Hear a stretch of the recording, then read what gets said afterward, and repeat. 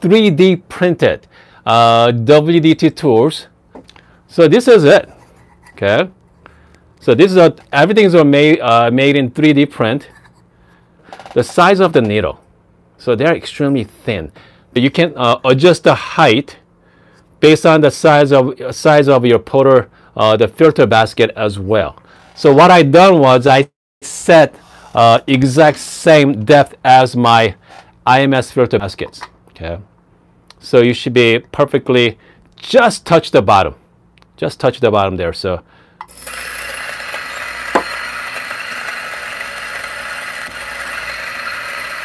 first what I'm going to do, I'm just going to tap it. Put on the top, just like so. I'm going to spin it around. Go nice and slow, okay?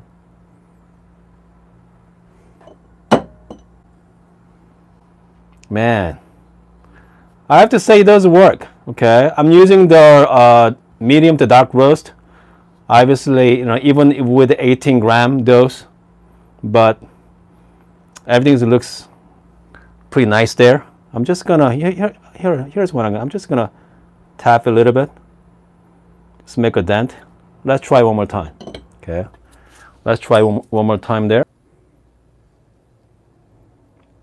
Again, this is pretty smooth. This seems like it has the bearing inside.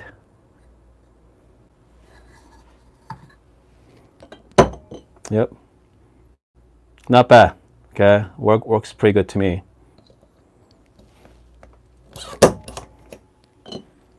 Okay, just tamp it down.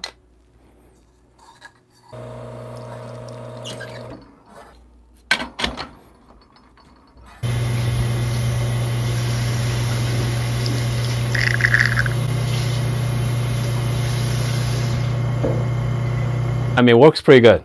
Okay, I have to say, overall shot quality works pretty good there. But so this one you can get it from the Etsy store.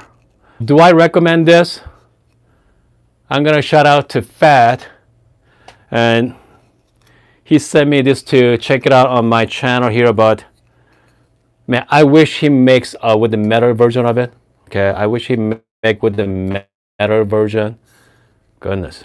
Comes to performance wise, it does work. I love the needle location as well, how thin this needle is. But my concern is if it damages the needle, I don't know what's going to happen. I hope you guys are having a wonderful afternoon, and see you guys next time.